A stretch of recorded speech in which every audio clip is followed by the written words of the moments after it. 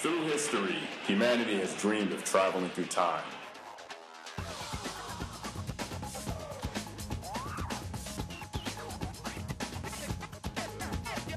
The wait is finally over. We are happy to unveil another of MIT's brilliant innovations, the Time Machine. We invite you all to an adventure to travel through time. In the beginning, we were all cartoons. I had a crazy dream about elevators last night. 8th floor, please. What was the dream about, Betty? I was in an elevator and these crazy creatures, I think they were from the future and from a distant planet called MIT. Anyways, they were pitching some awesome ideas to me. Whoa, in an elevator? No way! Geeky time travelers, huh? Moving forward, great ideas came from the oldest of civilizations.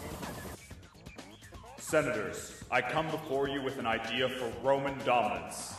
I give you the Ferrari.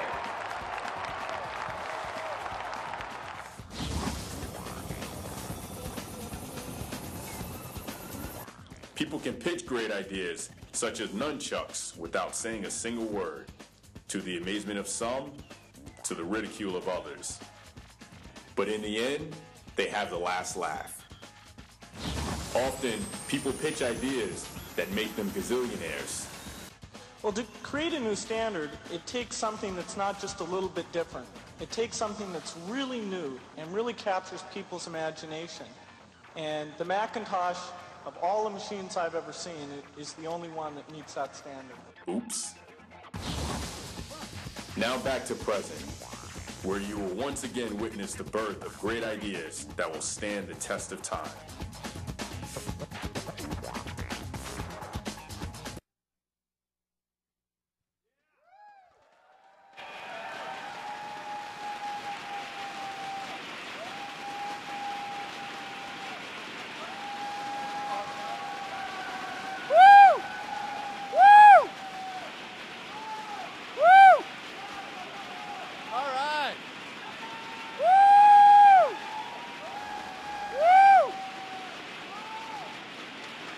All right. Thank you very much. I love the energy. It's fantastic. Well, good evening and welcome to the 2010 Elevator Pitch Contest. My name is Jeff Anderson and it is my honor to be your MC for tonight. Thank you. Thank you.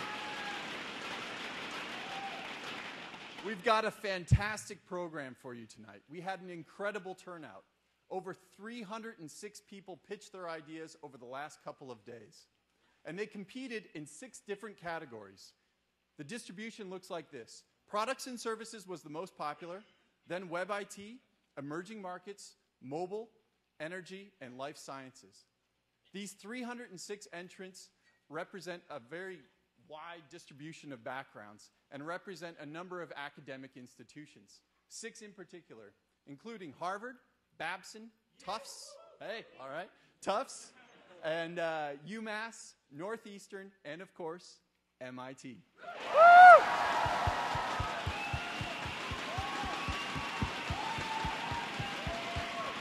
I think we might have a little hometown advantage here, a little home court advantage. But as you may know, the Elevator Pitch Contest is the first of 3 contests that makes up the larger and very prestigious MIT 100K Business Plan Competition.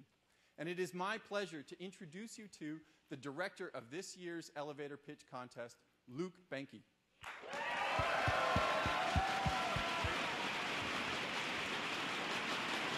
Yeah. Hi, everybody. Thank you. Okay, so it's finally here. We've been working for a number of weeks to put this show together. It's so great to see this auditorium overflowing. Thank you all so much for being here. It's going to be a really, really fun night. Jeff's going to get into more of what we're going to be doing tonight later on, but of course we have the pitches, 12 of them that you'll see that we'll be announcing throughout the night, and they'll be delivering the pitches. And of course, we'll be awarding $10,000 in prizes. Which is amazing for a 60-second pitch, winning $5,000, $83 per second, pretty good. And we love you, Luke. Hey, thanks, Slava. And we actually we're really lucky today. We have two people here tonight that are sort of, both of them in their own worlds, sort of leaders here at MIT. And we're really excited to bring them together, which is really what this contest, and in fact the whole 100K competition throughout the year does. And so I'll be bringing them on stage in a minute. I'll just give you a background on both of them. First of all, we have Professor and Dean of the School of Engineering, Cindy Barnhart. Is that right? Cindy is the Ford Professor of Civil Engineering. She's also the Interim Dean of the School of Engineering here, and she is, of course, an MIT graduate. And we also have the Managing Director of the MIT Entrepreneurship Center, Bill Aulet, with us tonight. Bill is an amazing guy. He came here in 1994 for the Sloan Fellows Program. Sorry to date you there a little bit, Bill. And after that, he ran 2 startups, turned around another company, and after realizing he had done everything he could there, he came here to MIT to help teach students entrepreneurship. And he's been a personal mentor of mine, as well as I know hundreds and probably thousands of entrepreneurs on campus. And so I'm very excited to have both Bill and Cindy here tonight. So welcome.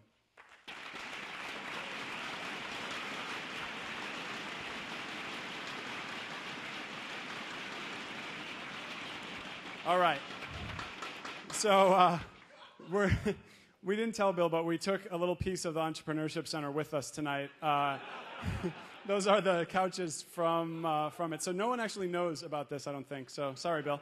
Anyway, I'm going to bring him up, and we're going to have a little discussion here, a little fireside chat. So please give him another round of applause.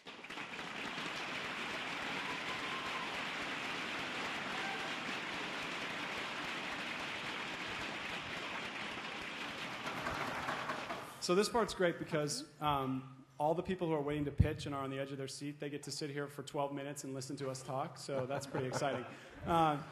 So, Cindy, I'll start with you. You know, the theme of tonight is time travel. This is an actual time machine right behind you here.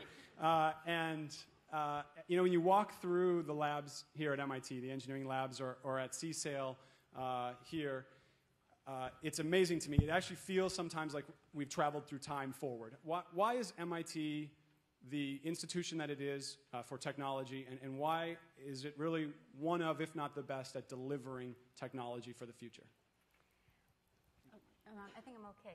Can you hear me? Yeah. Okay. So before I answer, can I just reflect on this event? I was thinking that you have to do these pitches really quickly, but you notice that you gave the two of us 12 minutes? You know that faculty can't possibly answer a single question in any short amount of time. So let me get back to your question. Some of us can't introduce ourselves in less than 12 minutes. So I think there's maybe 3 elements that I'd like to just pick on really quickly about what I think makes MIT so good at this delivery of technology. The first and obvious thing is we have a lot of really smart students and faculty here. So that's the first thing.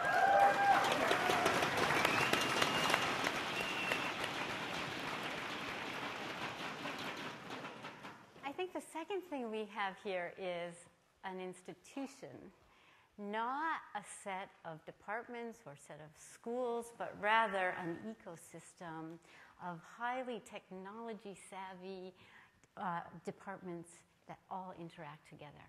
And that makes MIT quite a unique place. And then I think the third thing that makes it all work is that we have a culture of ignoring boundaries and working across disciplines, working across schools. It's been a culture that has permeated MIT, I think, from day one, and it allows us to make connections in novel ways and then create novel things. What do you think, Bill? I couldn't agree more. I think by this event, by having all the different schools represented here today, kind of shows that there are no boundaries. And when you go to other schools, you see clear boundaries between the schools. There's a change of culture, there's a change of architecture, but here it really is an institute. And so you have no boundaries. Then you go back